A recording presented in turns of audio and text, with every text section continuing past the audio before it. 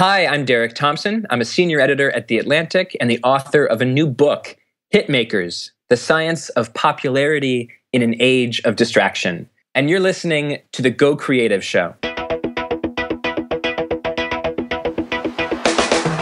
Hey everyone, my name is Ben Consoli. I am a director and owner of BC Media Productions, and this is the Go Creative Show, the show dedicated to creative professionals in the video production, filmmaking, television, and music industries. Derek Thompson is the author of Hitmakers, The Science of Popularity in an Age of Distraction. And together, we break down the patterns in popular music, TV, and movies to discover the science of storytelling. The Go Creative Show is supported by our friends at Kessler, making innovative tools for filmmakers. Visit them at KesslerCrane.com. Rule Boston Camera, buy, rent, create at Rule.com. Newshooter.com, essential news for real-world shooters. Hedge for Mac, the fastest way to back up media. And PremiumBeat.com. Premium, royalty-free music and sound. I am so excited about this episode. I love episodes like this. We really take a deep dive into the structure and the foundation of good storytelling. There are so many patterns in storytelling and also, in music and movies, TVs. It's not just stories, but pop culture has so many patterns to it. And Derek Thompson has done an amazing job of pulling these all together in his book, which is fantastic. We talk about a lot of them, but of course not everything. And I strongly encourage that you buy this book. In fact, we have a giveaway. We've got 2 copies of the book to win for our Go Creative Show listeners. So if you tweet us at Go Creative Show, very simple. Just tweet us the message, Hitmakers. Hitmakers. The first 2 people to do that will get a free book. How about that? Super simple. So tweet us at Go Creative Show and just tweet us Hitmakers. That's it. You win. First 2 people. But so much coming up with Derek, and I know you guys are going to love this one. Because I think a lot of the skills that we will discuss and a lot of the patterns that we'll discuss can be super helpful to you as you are creating your own stories, but also as you are pitching ideas to clients. These are the types of things that you need to make your projects more compelling, and we talk a lot about that, and it's coming up in just a couple of minutes. But before we get there, Rule Boston Camera has one of our longest and most favorite sponsors. We love them all. But Rule's been there since the beginning, so we have a very special spot in our heart for them. And the reason we do is because, personally, I buy tons of equipment from them. I'm always renting from them. But if you don't want to spend any money at all, Rule also offers free education. What do I mean by that? Okay, they have events called Learning Labs and Pub Nights, and these are free events where they bring on specialists to share information, to give you hands-on experiences with equipment. And it's all within like the production world. So it's cameras and lighting and how to mix better audio, how to color grade, just everything you can imagine. There's hundreds of videos on their Vimeo page. They're all free, and they have events pretty much monthly.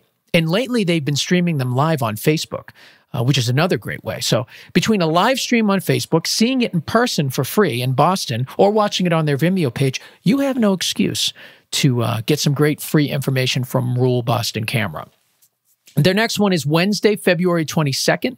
It's a free event called Shooting with Drones. Who doesn't want to learn more about this? There's so many out there, and we all need to know how to use these things. Shooting with Drones. It's going to be live streaming on Facebook, or you can see it in person at 10 a.m. on Wednesday, February 22nd. And if you can't do either of those things, no worries. They're going to post it on their Vimeo page shortly after. And you can get there by going to rule.com, RULE.com, and clicking on Learn, and it's all there for you. Rule.com. And lastly, Hedge for Mac. I love Hedge for Mac, and I use them on every set. And the reason why is because it's the fastest application for importing and backing up media on OS X. It's simple to use, but it's extremely powerful. You can import multiple sources and send them to multiple destinations all at the same time. It's optimized for files 100 megabytes or larger. It's faster than the Finder, and it's built for video, photo, and audio in mind. Okay, and if that's not enough, really what it comes down to is peace of mind. When my camera operators, directors of photography, audio people, when they give me files, and oftentimes on my own DIT, I need to copy those, and then I give the cards back to these people, and they format the cards. And is that not the scariest thing in the world? You want to make sure that your media is backed up. And what Hedge for Mac will do is it's going to back it up. It's going to back it up correctly. It's going to verify that everything is done correctly. And it's super fast. What else can you ask for? So there's a free version at hedgeformac.com, hedgeformac.com. And that's great, and you should check that out. But don't even waste your time with it, honestly. It's only $100. Get the full version. It's worth every cent. And if you go to hedgeformac.com/go creative show, you get a 20% discount. So what is stopping you? Do it right now. You're going to love it. Hedge for Mac. All right. It's time for our spotlight. Derek Thompson.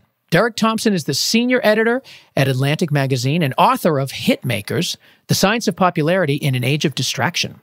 Derek and I discuss the trends in popular music, television shows, and films, and explore the science of storytelling. Is there a formula to good storytelling?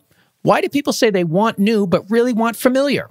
We tackle all of this and more. Plus, how to use popular storytelling techniques to create better proposals and more effective pitches to help you get your projects sold.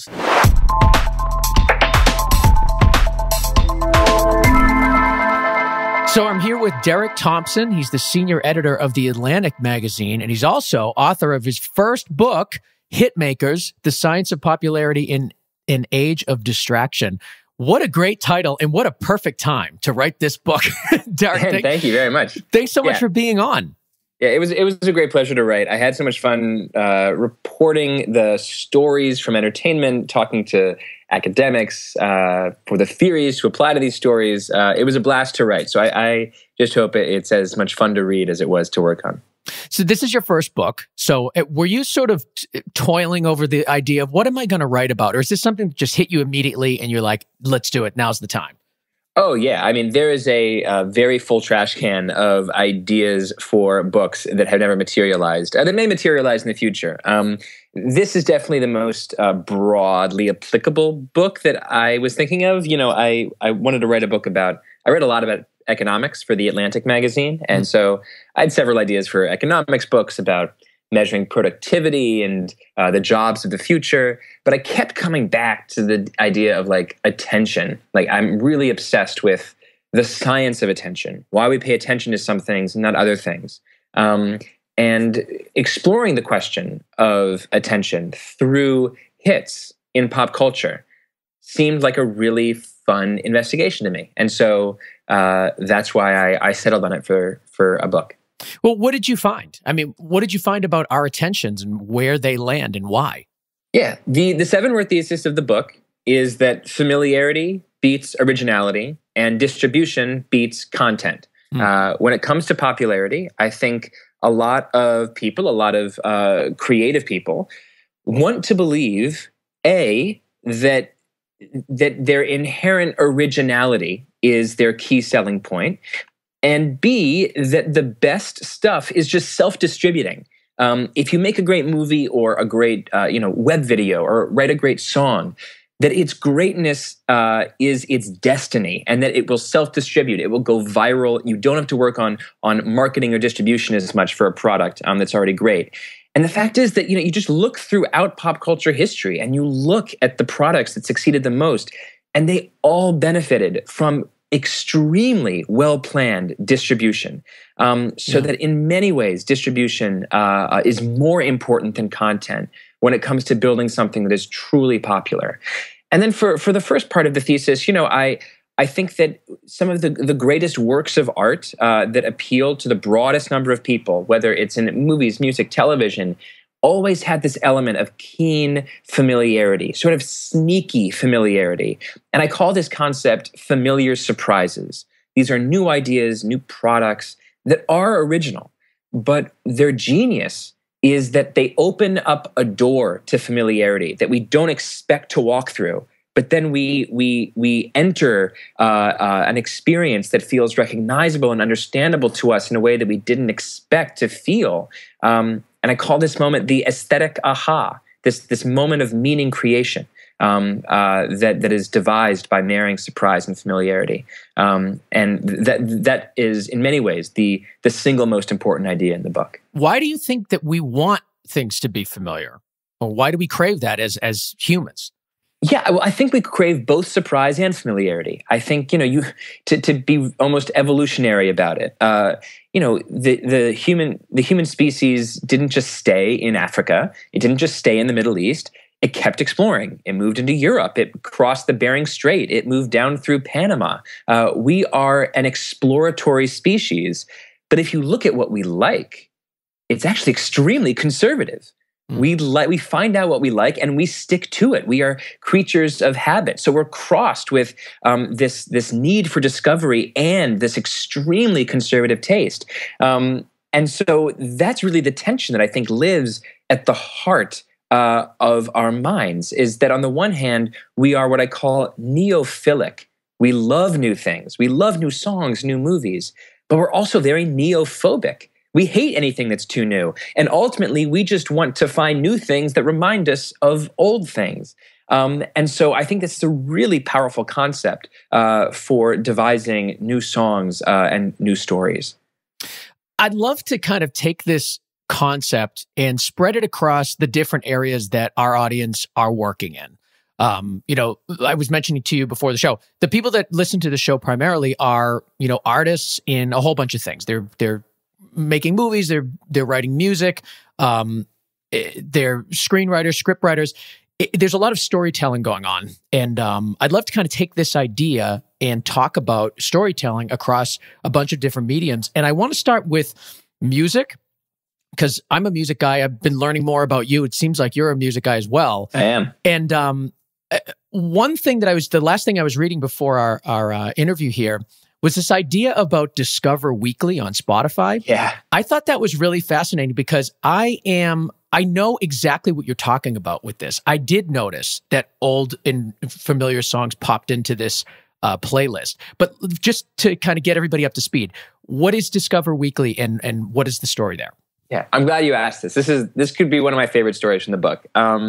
Discover Weekly is a product on Spotify that dumps 30 new songs into a playlist for you that you can access on your phone or computer every single Monday. And initially, when they were designing it, they really wanted it to be entirely new music, all new songs, all new artists. But when they were testing it internally, there was a bug in the algorithm that accidentally let some old songs into the playlist from familiar artists. So they fixed the bug. This isn't what they wanted. They wanted it to be all new. So they had to fix the bug. But what happened when they kept testing it after they fixed the bug? Engagement with the app absolutely collapsed. It turned out that having a little bit of familiarity in Discover Weekly made it a much more popular product.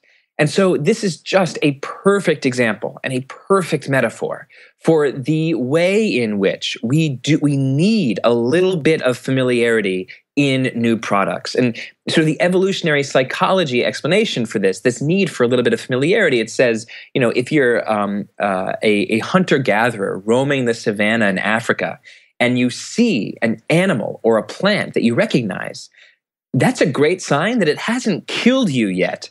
So you should like that plant or animal a little bit more. You should have a preference for the familiar. But it's really interesting to think about how to essentially design it into new products. It's fascinating, that one in particular, because people are actively subscribing to that playlist because they want new stuff. Right. And you'd think that of all the people in the world, those people would really value new things. I'm a subscriber of that playlist too. And I got to tell you, when you listen to that many new songs each week, you're kind of just like, you're kind of over it. You're like, it takes up so much of your listening time to hear all new stuff that it becomes almost like a burden. Yes. It's that's weird. Exactly right. And a burden is a great word to use because it is burdensome to deal with something that's too new. Like, think about how exhausting it is to, I don't know, if your audience, travels a bit, to travel to a new country where you don't speak the language, where you can't read the signs, you can't read the maps, you can't converse with people. Think about the first few days in that new city and how exhausting it feels at the end of every day to constantly deal with novelty. That's an experience that we have with culture all the time, right? Audiences see new movies sometimes that don't connect with the familiar story structure, and they say, it was too burdensome to deal with. There's some new song, some electro pop song that has, 7/5 time signature, and it's way too difficult to listen to. And someone who's not used to that timbre or time signature will say, God, it was so burdensome to have to listen to it. So we need a little bit of both. We need to be stimulated, of course, but we also need something to hook onto where we can say, aha, this is opening a door to the familiar so that I know where to step in. I know that this product knows and understands me. Clearly, music styles change over the years, but it's sort of like when it does, you almost don't know when the music style changed until you start hearing the parodies of it. Like right now, what I'm hearing in every pop song is that, like, I don't even know how to describe it, but there's like this weird sound that I first started hearing in Justin Bieber's latest stuff, maybe from like 2 years ago. Yeah. But now it's in everything. I don't know what that sound is, but it's like this weird, like higher pitched sort of twirly sort of sound. And it's in everything. And I'm like, is this because the same producer's doing everything, or Well, first of all, it could absolutely be that because, as other writers have documented perfectly well, pop songwriting has concentrated in such a way that Max Martin and a lot of these Swedish song doctors, will work in tandem to write these songs, and they'll often, they'll write a song for Justin Bieber, write a song for Katy Perry, for Taylor Swift, and they'll share what's working across their artists. I think there was an article last year that talked about what they called the millennial whoop in music. That there was a lot of like, whoa, yes, whoa, and it was in the Lumineers, it was in Katy Perry, it was in Justin Bieber. Everyone was using the millennial whoop. And what's happening here is obviously the complete opposite of too much originality. This is just mimicry, right? Yeah. This is musicians saying, we've learned that this millennial whoop is working for Justin Bieber and these other artists. Let's just put it into our song. But this is a really interesting lesson for this interaction between familiar and surprise, because on the one hand, if you want to connect with the biggest audience possible, you should, of course, study what's successful. But the very nature of a popular timbre or a popular shtick like the millennial whoop, it's popular. The fact that it became a hit will eventually serve as its demise, because too many people will use it for their own songs, and then audiences will habituate. They'll say, "Okay, now I've realized that everybody is using this exact same technology." This definitely happened with sort of the rapid drum machines in the 1980s with the hair bands. Like, everybody heard it and they were like, okay, I've had way too much of this. So again, you have to go back to this marriage, this tension of the familiar and surprise, and say, in particular with something like, a Justin Bieber sort of tick, or a Justin Bieber styling, to say, if I'm an artist like who's right in Justin Bieber's wheelhouse, like, let's say I'm a tenor who writes sort of hip hop pop that's a little bit moody and a little bit catchy. If it's not very original, and it's going to be really transparent if you rip off Justin Bieber, if you're essentially Justin Bieber. But what's interesting is when you can genre blend, is when you're, say, a country rap star, and you say, this is working really well with Justin Bieber. What if I use it in my work? And then some people who are used to hearing this sound in hip hop pop start to hear it in country rap. Then they say, oh, that's an interesting new way to use this familiar styling. And that, I think, is a part of the popularity code, is this ability to smartly use what's working in a barely adjacent area and adapt it for your own purposes. Now, that handles the familiarity side, but talk about the rock around the clock story, because that really handles the distribution side of this, and how that wasn't necessarily, it wasn't a hit. And then all of a sudden it became. It's an interesting story. Can you just kind of briefly let us know what that's all about? Of course, yeah. This is one of my favorite stories from really music history, is the story of Rock Around the Clock. To set this up a little bit, I think that we want to believe that if a song succeeds, its success was destiny, that it was meant to succeed, that it was just too catchy not to hook on to lots of people. And I know that your audience and our listeners right now are a lot of creatives, but I know that my peer group, journalists, love to be able to explain every cultural phenomenon as if it were inevitable, right? Trump's victory was inevitable. Where we are as a country in politics and culture was inevitable. But the story of Rock Around the Clock really challenges that thesis. Rock Around the Clock comes out in 1954. It is a B-side to a song called 18 Women that's absolutely terrible. And that no one knows either. That no one has ever heard of anymore, right? It comes out, it gets radio airplay, it gets marketing, publicity. It's basically ignored. People have a chance to hear this song and they say, no thanks. So Rock Around the Clock was a failure.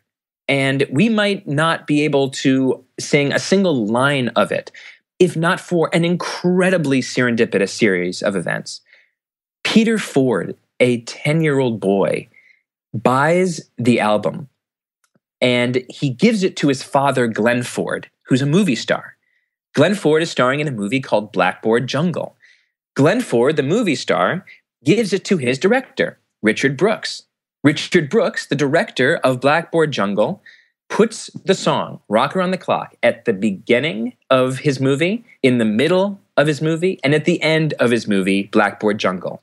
And it is only then, in 1955, when Blackboard Jungle comes out, that the song becomes number one in the country, the first rock and roll song to ever hit number one, and the second best-selling record of all time. So the question is Rock Around the Clock a good song? Well, in 1954, it was a flop. In 1955, it was one of the biggest hits in culture history. So I think the lesson of this story is A, that we live in a probabilistic world where there is chance and where even your best work requires perseverance and the understanding that it might not click immediately, even if you think it's absolutely perfect for your audience. But two, distribution matters. When the song was just on the radio, it was a flop. When it was in a movie about juvenile delinquency, it was the biggest hit of the century. So, another story a modern example of this is, remember the Fun song, We Are Young? Yeah. Yeah. So We Are Young, Fun had not had a tremendous amount of success. We Are Young was out. The album had been out for, I think, a few months.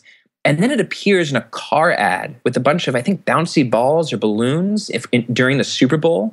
The Super Bowl goes out to 115 million people watching concurrently. It's a massive element of cultural distribution. And only then does it become the number one song in the country, a few weeks after the Super Bowl. And then Billboard 1 year later named it one of the 100 most successful pop songs of the last century. So again, We Are Young. The song sounded the exact same when it was being both ignored and when it was one of the biggest pop hits of the century. And the lesson here is that consumers don't exactly know what we want. And sometimes we need distribution to instruct us. And so this goes again to the first lesson of the book, which is that often distribution is just as important, if not more important than content in determining popularity. And distribution has changed quite a bit over the past decade, for sure, with social media in the way that things are being shared now. You don't have to wait till a song pops up on the radio. You don't have to wait till a movie's even released in a movie theater. I mean, people are releasing on iTunes before it goes out into theaters. Let's talk about that. Let's talk about the new modern distribution and how it's changed the way that things become popular. It's a complex story, but the simplest way to summarize it is to say that broadcast power used to be aristocratic, and now it is democratic. That is to say, in the 1950s, 1960s, even through the end of the 20th century, only a handful of institutions truly had the power to reach tens of millions of people at once. There were a handful of television channels, a handful of radio stations, and as a result, for a cultural producer, your goal was very simple. I have to hit one of these radio stations or television stations. But now that the broadcast power has democratized, There are podcasts and newsletters that reach more people than radio stations and newspapers. So there are individuals who have greater broadcast power than legacy institutions. So what does that mean for someone in our audience, for someone who's a creator?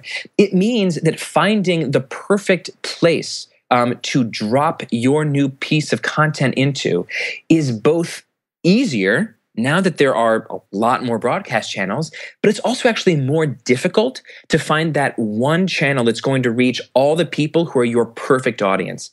And for that reason, I just suggest to people who are, making a new web video or writing a new song to say, you should probably spend more time thinking about distribution and marketing than you even thought thinking about the content if you want it to be as big as possible. Because you really have to work hard to find, all right, where are the people who are right for this product already arrayed where I can reach them in one fell swoop? I can reach them with that one blog post, that one podcast, one newsletter.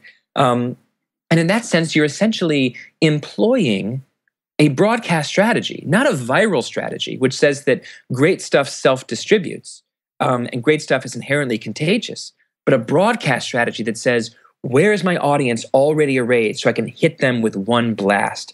And that requires a lot of work and research and begging some cultural producers to support and broadcast your stuff. But it is so, so important. What are your thoughts on this term influencers? You hear a lot about that. I work a lot with ad agencies, and the idea of an influencer is something that is always talked about.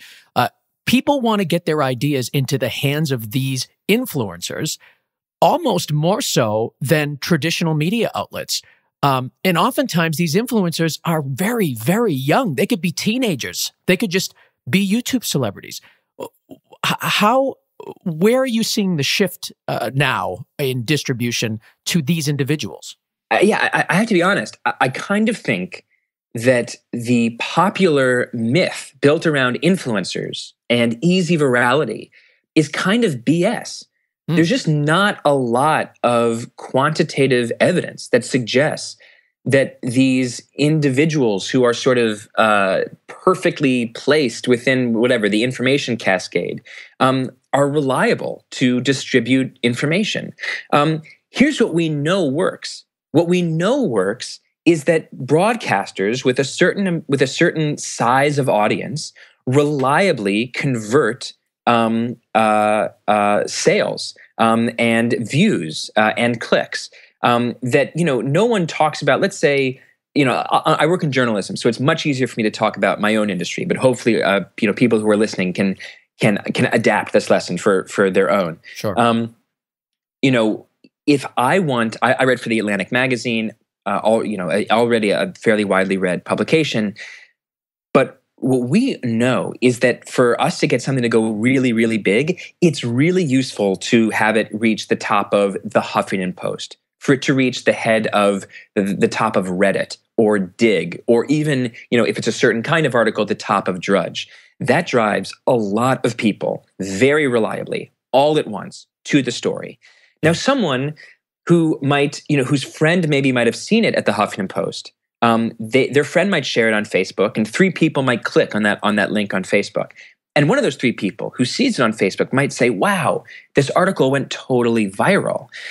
Now, kind of it did. Yes, it was shared a few times by, people who don't have massive followings. But the most important mechanism by which my article went big was that it hit the Huffington Post homepage. And that's a broadcast. So does it really make sense to think of the Huffington Post as an influencer? I don't really think so. We tend to reserve the word influencer for exactly what you said. People who aren't Oprah. People who don't have quantitatively massive followings, but we somehow build a myth around them that says that they are influential in qualitative ways that can't necessarily be measured in quantitative followings. And my advice, having talked to data scientists and people who study the information cascade, the map of an idea getting big online, what I think the smartest data scientists would tell you is give up this myth that there are magical influencers living amongst us. Believe in the numbers. Believe in the fact that some newsletters are larger than others, that some homepages have more audience than others, and try to hit those large broadcasts with your product, because those are the ones that will reliably convert ordinary people into audience members and consumers of your product.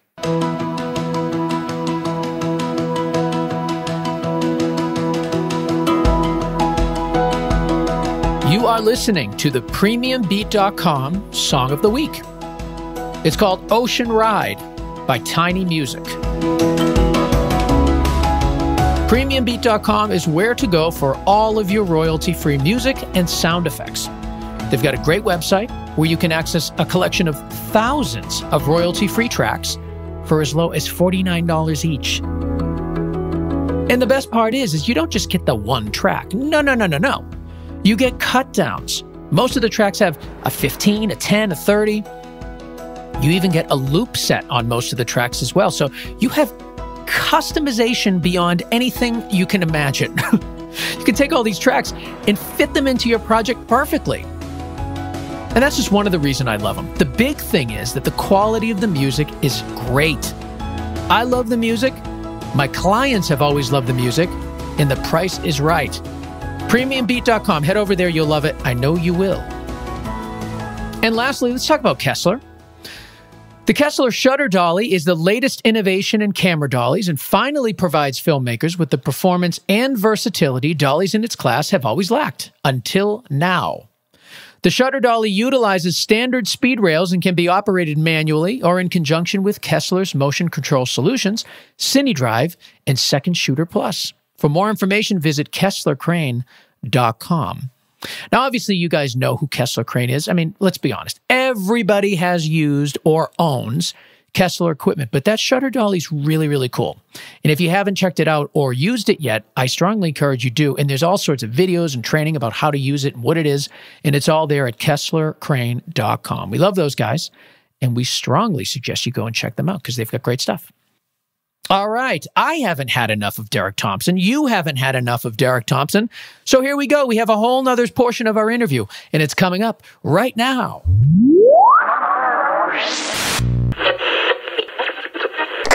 Let's talk about movies.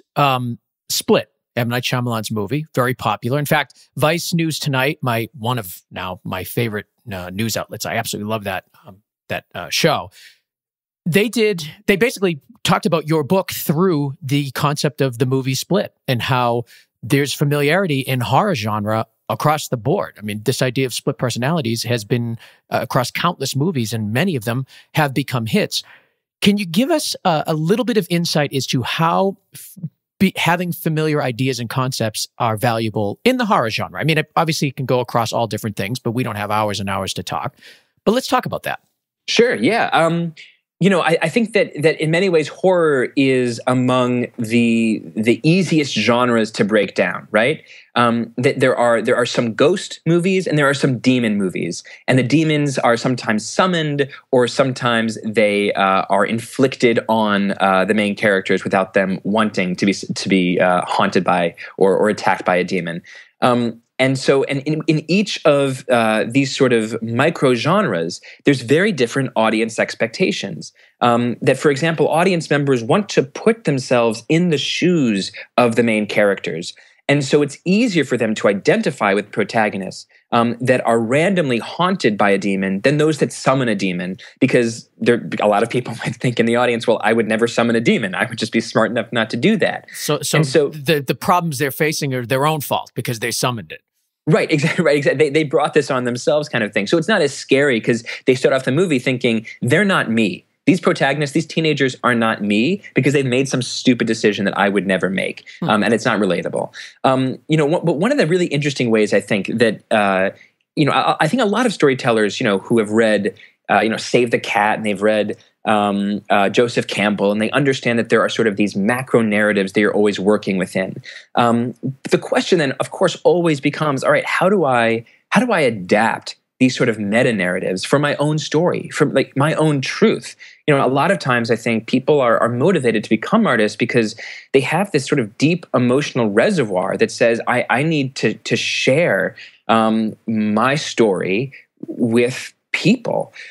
And a really good example of the marriage of sort of familiar structures and new, really original and emotional storytelling is the new film Moonlight. Moonlight, in so many ways, is this unbelievably brave, original, novel, poetic movie. But here's what's really interesting about it to me, as someone who's fascinated by the invisible patterns in art. Think about the classic romance or romantic comedy. It's always a 3-act play. Yeah. In the first act, the two people meet each other and sort of begin to explore each other. In the second act, they fall in love. They have a moment where maybe they kiss or they sleep together. But then at the end of the second act, some traumatic event will push them apart, pull them apart. And then in the third act, in all these romances and all these romantic comedies, they find a way to come together, and there's this emotionally cathartic reunion that powers, that sort of is the critical attractor of the movie, where everything is headed. Now think about Moonlight, and I'm sorry to spoil it to a certain extent for audience members who haven't seen it. We covered it on the show anyway, so great. I'm sure people have been seeing it. Well, then I hope that many listeners, including you, are sort of nodding along as I describe the classic formula of romantic comedy. This is exactly how Moonlight is structured. It is literally a 3-act play. Each act is announced with a new name for the main character. They meet. The young men meet. They seem to fall in love in the second act. A traumatic event pulls them apart, and then there's a reunion. Now, in no way is Moonlight anything like a romantic comedy. It plays with romance in a very oblique and smart way, and it's definitely not a comedy.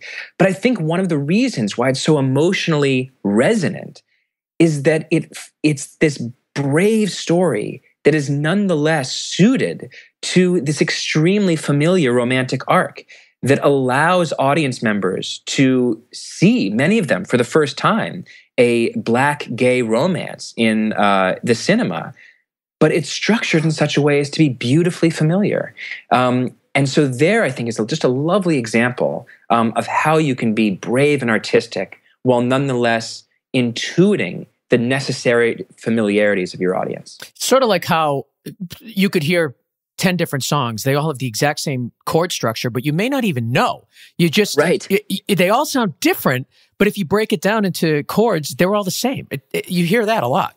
Yes, I mean, right. I mean, Bob Marley's "No Woman, No Cry" and Lady Gaga's "Paparazzi" and Journey's "Don't Stop Believin'," all the same. What is the C, G, A minor, F kind of chord structure? But they're all so different. I mean, they are such different timbres, different instrumentation, different, very different singers. And, sometimes people will look at the fact that these chord structures are so common among popular songs and say, well, the songs are merely derivative. It just proves that music is derivative. But I see it a different way. The purpose of music is to make people feel something. Yeah. Why else would you sing? Why else would you work so hard on this art except to infect people with emotion?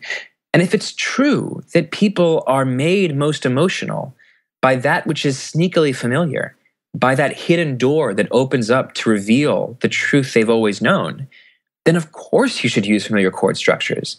I think of it not as, tracing the same lines, but rather plotting new routes home, finding new ways to reach the same emotional resonance.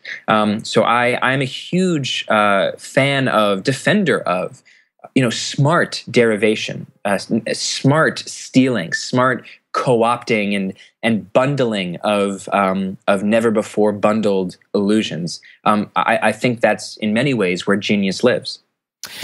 Now we certainly have learned a lot about how familiarity is important and valuable and can really help you get your ideas out there. A lot of the people in our audience, and myself included, we're always trying to get things made. We have an idea for a commercial, we have an idea for a short film or a song. You need other people involved to get these things made. You need to pitch your ideas to a council most of the time. How can we use these tips and this strategy to try to get your ideas sold? I'm not even saying get your ideas to become popular among just the general public. I'm just saying getting past that first hurdle to get funding, to get a client to agree to do something. What can we do to help that process along? The short answer is that studio heads and music label heads and scouts, these experts are nonetheless dealing with so much stuff to decide whether it's good or right that you simply have to begin by intuiting their need for familiar oversimplification. That the only way they're going to understand your idea is if you frame it in such a way that they are going to get in 3 seconds because you framed it familiarly. So there's this great study that I talk about in that actually comes from the science world. You'll very quickly see how this clicks into your question. But it comes from the science world, and these scientists from Harvard wanted to know what sort of papers were most likely to get funding from the NIH, from the National Institutes of Health. And they realized that they purposely coded the papers to be, some of them to be really, really novel ideas, some of them to be really, really familiar ideas, and then others to be sort of familiar with a twist ideas. And what they found overwhelmingly was that even at the NIH, right, some of those brilliant scientists in the world still had a very clear taste for ideas that were optimally familiar, not too new, not too old, a little bit of both. And so this clicks right into the concept of the high concept pitch, right? The idea that, I'm pitching a movie, it's Titanic, but it's not, it's Romeo and Juliet on the ocean, right? Or The Secret Life of Pets. This is Toy Story, but for animals. You see this in the venture capital community all the time, this extremely important need to take this beautiful new product that you've worked on, this beautiful new app, and reduce it to 3 words, right? eBay, Airbnb, when it was first launching, they decided to market themselves as eBay for space, right? eBay for space. That's what we are. This incredibly successful thing that's for this slightly new thing. You see this it's become a cliche in Silicon Valley to say, I'm Uber for X, right? I'm Uber for Y. And so the key, I think, is to find a high concept pitch, to find a 3 or 4 word summary that is, X meets Y, a familiar X for new product category Y, to find that high concept pitch that isn't, and to sort of mix genres here, that isn't the millennial whoop, right? Yeah. Don't go for the high concept pitch that's so derivative. Everyone says I'm Uber for X. Everyone says I'm Airbnb for Y, all right? That won't work for you. That is clearly too staid. But to find some very, very quick way to explain to people whose job is to look over 1,000 new products a day, this is why my product is both clearly new, clearly original, and yet it begins from a square one of familiarity so that you will understand it and so that you will understand immediately where my audience lives. When I'm pitching ideas to clients, I've found that my most successful pitches are when I have meetings with the clients before we pitch. And the reason for that is because oftentimes I'm taking their own words from the meeting about what they're looking for, incorporating it into my pitch and giving it back to them a week or two later. And it's not being sneaky because I don't know what they want until they tell me. But for some reason, when I'm able to almost give them back what they told me, but incorporating a visual aspect to it, it always works. And the pitches that are the hardest and that oftentimes don't make it is when I don't have that time ahead of time. I think that is so well put, and I couldn't agree more. 2 points that I just wrote down as you were saying that.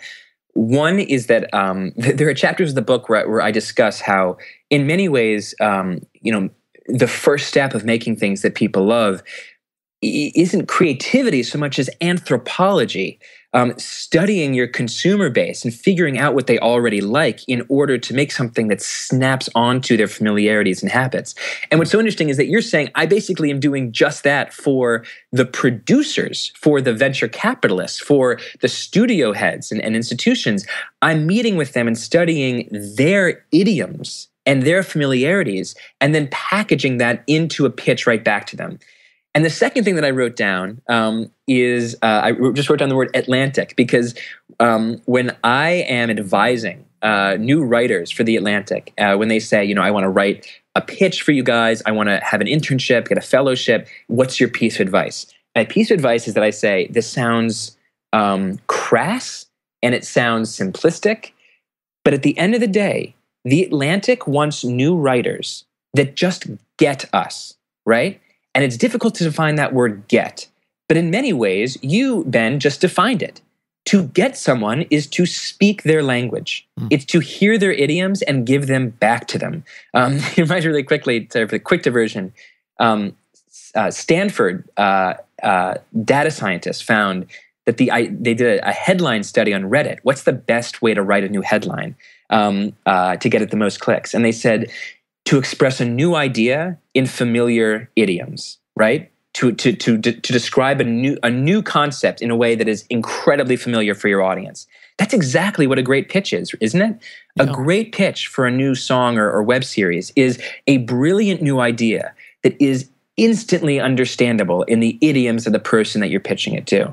And I tell people who are applying to The Atlantic, I say, understand how we talk.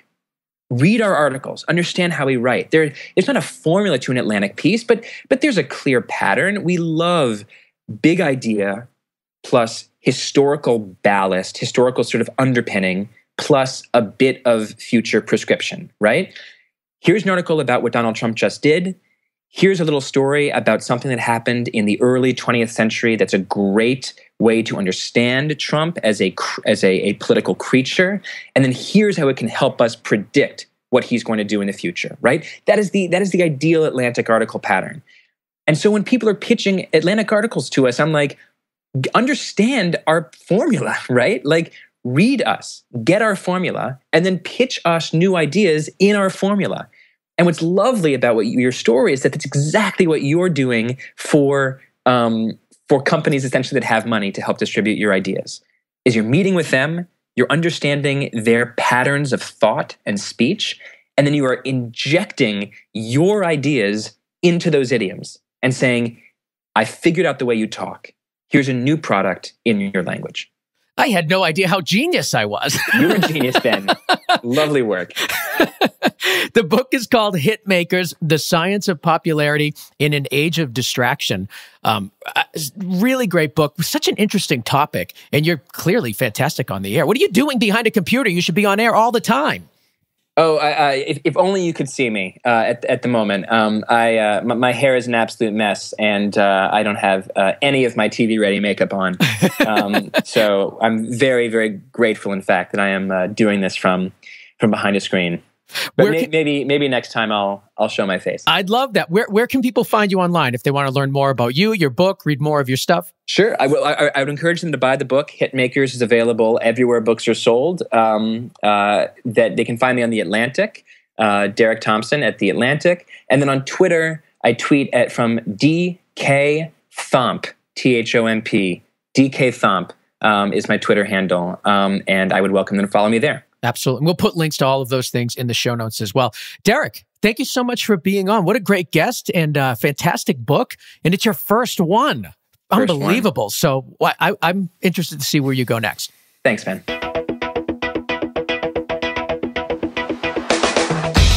Do you want a free book, do you? Oh, have I got a gift for you. The first 2 people to tweet us at Go Creative Show with this simple message, Hitmakers. First 2 people to send that to us will get a free book, and all the rest of you, just go and buy it. Just go and buy it. It's awesome, and the information you're going to get from this will be incredibly helpful to you as you pull together your pitches, proposals, and write your stories. It's all there, and you should check it out.